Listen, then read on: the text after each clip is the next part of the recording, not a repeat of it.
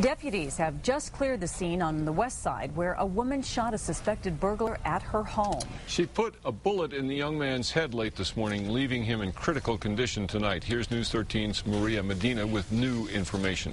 And Dick, the crime scene may be gone, but not the shock from people who live in that neighborhood near Golf Course in Paradise. There's still one other suspect on the run tonight.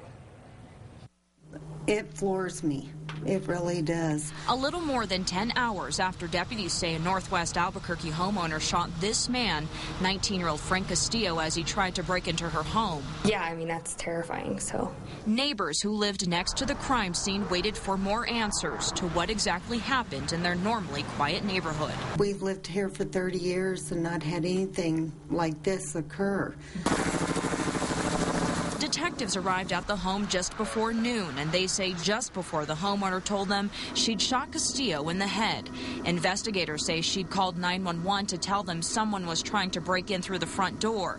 When no one answered, the burglars tried to get in through the back door, and that's when the homeowner, who's in her 50s, shot Castillo.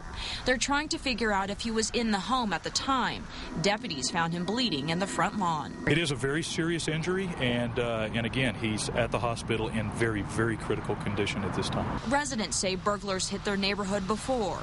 They pretty much cleaned us out. But it's never ended like this. And this may be a good time for us all to get together and think about a neighborhood watch. And detectives say the suspect they're looking for may have called Castillo's family because some of them showed up at the scene. They're looking for a two-tone dark-colored car. Dick? Okay, Maria, Castillo has a criminal history that includes robbery and aggravated battery. There was also a